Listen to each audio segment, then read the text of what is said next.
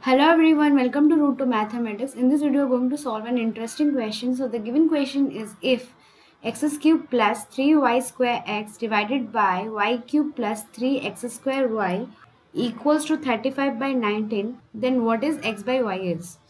So here we have given an equation. From that we are asked to find the value of x by y. So without any delay, let's start the solution. So the given equation is x cube plus 3y square x divided by y cube plus 3x square y equals to 35 by 19. The next step we are going to use componendo and dividendo method. So before applying this method, I'm going to explain what the componendo and dividendo method says. So the componendo and dividendo method says whenever a proportion, suppose a by b equals to c by d, this can be equals to a plus b divided by a minus b equals to c plus d divided by c minus d. Okay, now let's just apply this method here.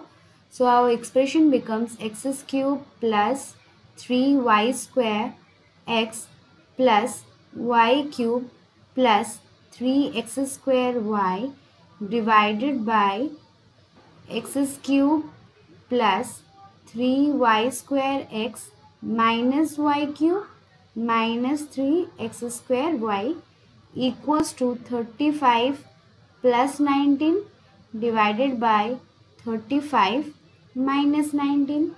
This implies this total term is equals to x plus y whole cube. So we can write just x plus y whole cube divided by, and in the denominator we have x cube minus y cube minus 3x square plus 3y square, which is equals to x minus y whole cube equals to 35 plus 19 is 54 divided by 35 minus 19 is 16.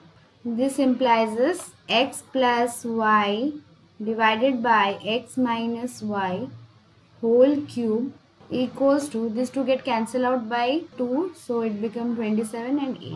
So we have 27 divided by 8, which implies x plus y divided by x minus y equals to cube root of 27 divided by 8. This implies x plus y divided by x minus y equals to 3 by 2.